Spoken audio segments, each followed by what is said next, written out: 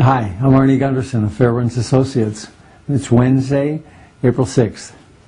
In my previous update, I talked about the possibility of an inadvertent criticality occurring in Fukushima 1. And that was based on four things. It was based on a neutron beam being detected 13 times. It was based on the presence of chlorine-38. It was based on tellurium-129 being detected. And it was based on iodine-131 and 132 being detected. Well, since I made that update to you, TEPCO, Tokyo Electric, has pulled the report upon which I based it. The tellurium data, they say, is no longer accurate. Now, when you're in a mode like Tokyo Electric is in, you would hope that the information you're using is accurate, and that's a serious concern that inaccurate information is being used in decision-making at TEPCO. There's a couple, this isn't the only time, there's a couple of these instances. When the neutron beam report came out, TEPCO denied that, despite the fact that the quote was from their own spokesman. There was a report of incredibly high radiation in the ocean, and TEPCO denied that and lowered the report. It was still incredibly high, but 100 times lower. And Dr. Richard Leahy, General Electric scientist of great renown, was quoted that Unit 2 had had a meltdown, again, TEPCO denied that. So I guess I'm concerned about, one, the reliability of information coming out of TEPCO, but also the fact that what appears to be happening in private at TEPCO is not being relayed to the public. It's not just TEPCO that this is occurring with.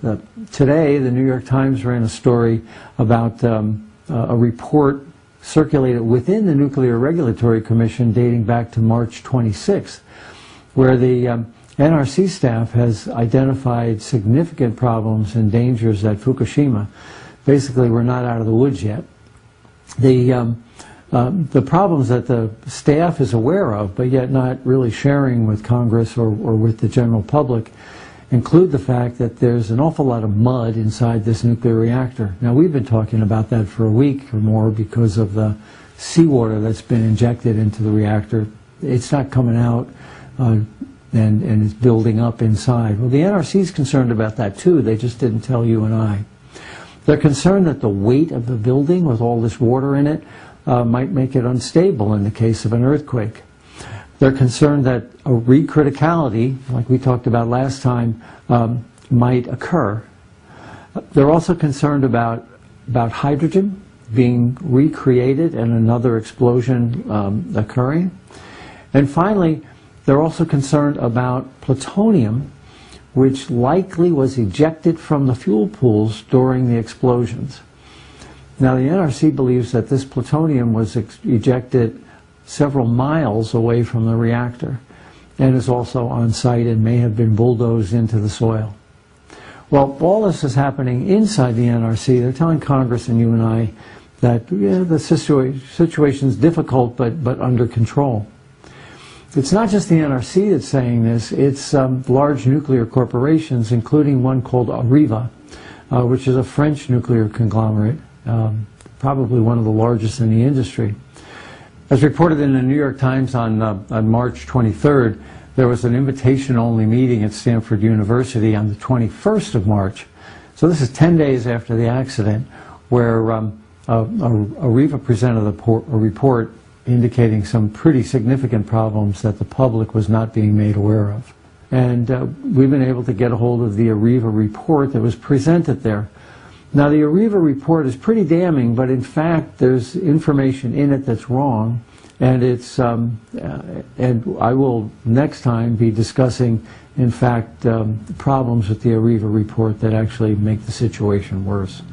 But the Areva report talks about the fact that it's known that the nuclear fuel in all three reactors reached 5,000 degrees.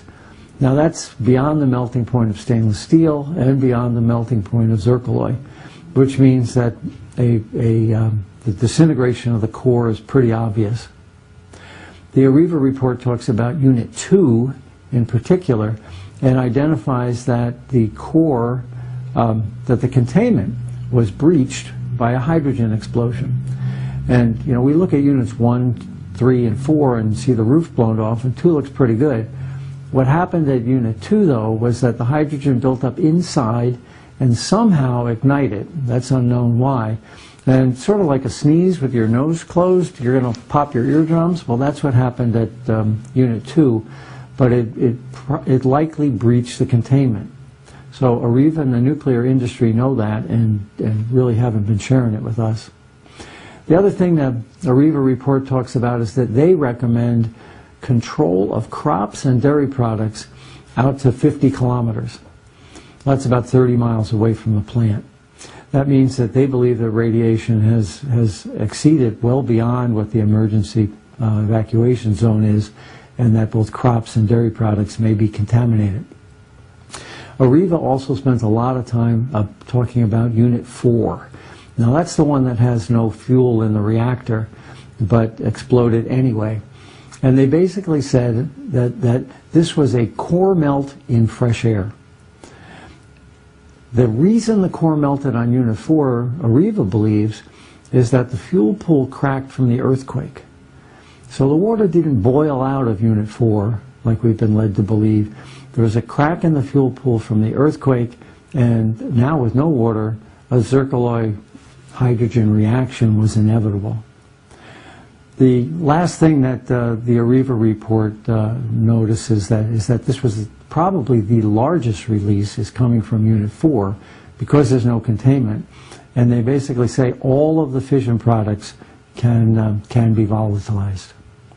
Well, finally, industry insiders who are aware of the Areva presentation have told me that the person who presented the presentation said this. It's almost an exact quote.